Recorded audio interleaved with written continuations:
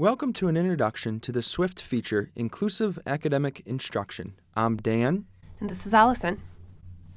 As you'll recall, this domain is one of 5 evidence-based concepts that, when implemented together, transforms teaching and learning for success of all students. Multi-tiered system of supports has 2 features, inclusive academic instruction and inclusive behavior instruction. Today, we are exploring inclusive academic instruction. Inclusive academic instruction is about 3 big ideas. First, providing strong instruction for all students, which includes universal design for learning, differentiating and flexible grouping based on student need. Second, providing supplemental supports as needed to ensure achievement of all students. And third, using data to guide instructional decision-making. Importantly, inclusive academic instruction is about using data to guide instructional decisions at all tiers of support. Next, let's look at what research says about the value of inclusive academic instruction. We know that a tiered system of support for inclusive academic instruction across all grade levels is most often supported with research related to supplemental systems and literacy. A strong body of research supports improved outcomes for students with and without disabilities when practices around UDL and differentiation principles are applied. A multi-tiered system of support for reading is associated with significantly improved outcomes across all grade levels. For students with and without disabilities, we know that they benefit from universal design for learning and differentiation practices. How are we going to create or strengthen our existing academic structures? Developing a strong tiered system has many planning and practice implications. Let's unpack these 5 practices that are recommended to get started. We intentionally mirror the practices for getting started for both behavior and academic because they're the foundational practices for developing a multi-tiered system of support. Practice number 1, identify a comprehensive assessment system. Practice number 2, create and utilize teams to engage in data-based planning. Practice number 3, provide universal academic supports for all students. Practice number 4, create a system for providing targeted interventions and supports. And practice number 5, create a process for providing individualized interventions and supports. Practice number 1, identify a comprehensive assessment system. Data play an important and integral role in a tiered system for academic supports. Planning and reflection around an assessment system will have a team evaluate the degree to which the school has technically sound screening and progress monitoring tools for both reading and math, and any additional assessments that promote deeper understanding of skill strengths and needs. Select and utilize a reliable and valid universal screener. When selecting a screener, consider the following. What universal screening tool is most appropriate for the school's population? How does the team use this data to think about core instruction? How does a team use this data in addition to teacher observation to determine who may need additional assistance? Select reliable and valid progress monitoring tools that can be used to guide intervention decisions. Progress monitoring is an essential component that occurs daily in the classroom as teachers watch, listen, and reflect on student growth. In a tiered system, progress monitoring refers to the technically sound tools that give us a motion picture over time of progress in particular reading or math domains. Make sure to identify a range of assessments that can be used to guide instructional decisions. Data, in addition to screening and progress monitoring data, may be needed to ensure interventions and instructional supports match specific student need. This data could include observation, fluency assessments, or individual reading inventories, among others. Have you identified a range of assessments designed to assess domain-specific strengths and skill sets? Practice 2. Create teaming structures and engage in database planning. It's important that a team review screening and progress monitoring data. So organize school teams to review screening and progress monitoring data. This team should include both grade level and specialized educators.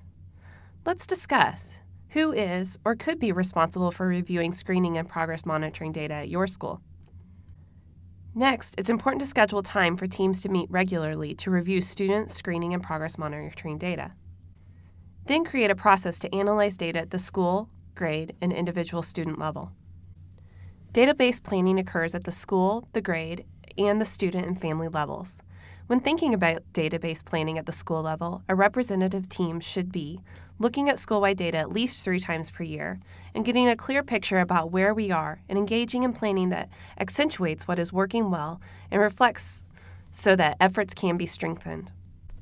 Implementing the plan and continuously reflecting on what we are learning. Looking for visible evidence that we are on track and questioning in a way that learning and improvement is a continuous cycle. What is our current reality? How can we strengthen our efforts? What are we learning? How will we know if our plan is working? What are our results telling us? At the grade level, the cycle is the same, but it allows a representative grade level team to examine, reflect, and build from data conversations that will strengthen efforts related to their grade level standards. This team will likely also be reviewing the progress of particular groups so that small group instruction can stay flexible and utilize resources efficiently. When individual student planning is warranted, the team will be extended to include the student, their family, and possibly other individuals who are connected with or serving the student. For example, this may include a daycare provider, mental health case manager, counselor, or deputy juvenile officer. At the heart of database planning, regardless of the level, remember to create a shared understanding driven by data that is focused on using collective expertise to strengthen our efforts and focused on evaluating the impact of our work in healthy and supportive ways. Practice number 3, create universal academic supports for all students. This practice is all about core instruction.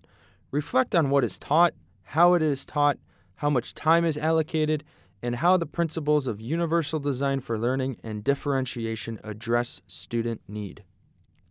Identify research-based core curriculum and materials. When planning universal supports, it's important to make sure the core curriculum that all students have access to is strong and supported by research. When planning universal supports, consider what we want to be present and consistent across all learning environments. The work of DeFore provides a common mantra for thinking about core instruction. They frame essential questions such as, what does the team expect and want all students to know and be able to do? Are learning objectives clear? Do students understand the learning objectives?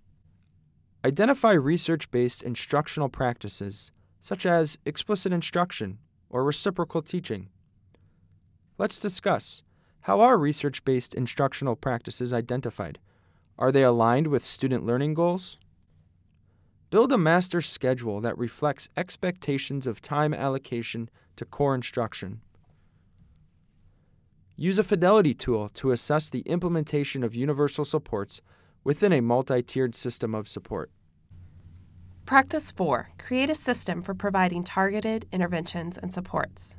A strong tiered system of support allows us to design our system that makes possible the time, resources, robust practices, and monitoring that are needed in order for the multitude of needs to be met in schools, and importantly allows our resources to be used effectively and efficiently while not removing important ownership from the student's first and primary teacher.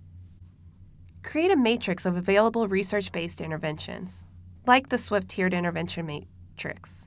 Think about interventions we have access to that can be used for small group instruction. Interventions do not necessarily need to be purchased, but we are looking for those strategies that have demonstrated strong outcomes.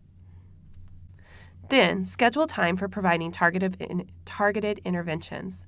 Think about how time is allocated for each grade level so students who do show the need for supplemental support have access to interventions without teachers borrowing or stealing time from resources in the building. Consider the following. How does this process look to ensure interventions are matched appropriately? How is data integrated into what is seen and heard in the classroom or in small group instruction? How are students included in this process? For instance, just because 2 students are learning English, they could have very different learning profiles or needs for interventions. Likewise, 2 students who have IEPs need to be matched with groups that closely mirror their particular needs. Then, create recommendations for the frequency of interventions and progress monitoring data collection. Some interventions will require more frequent implementation and progress monitoring. Remember to create a continuum of intervention so that the frequency of the intervention matches the student's needs.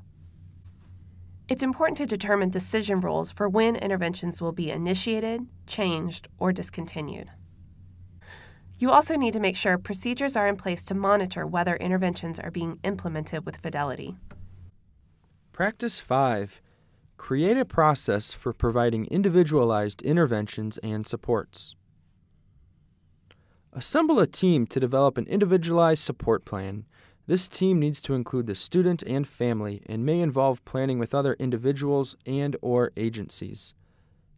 Evaluate the different teaming structures in place around individual students and the degree to which the process involves appropriate members, the degree to which the process results in plans that are robust and adequate at addressing the individual needs for core and intervention support, and how the process appropriately assists teams when other actions are warranted.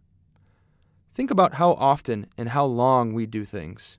Think about intentional changes to the learning environment that may be helpful for the student, and think about the changes that can be made to the instructional delivery, instructional activities, or instructional materials that would help accelerate student learning. Plan individualized supports that will enable meaningful engagement, accessibility, and progress in the general education curriculum.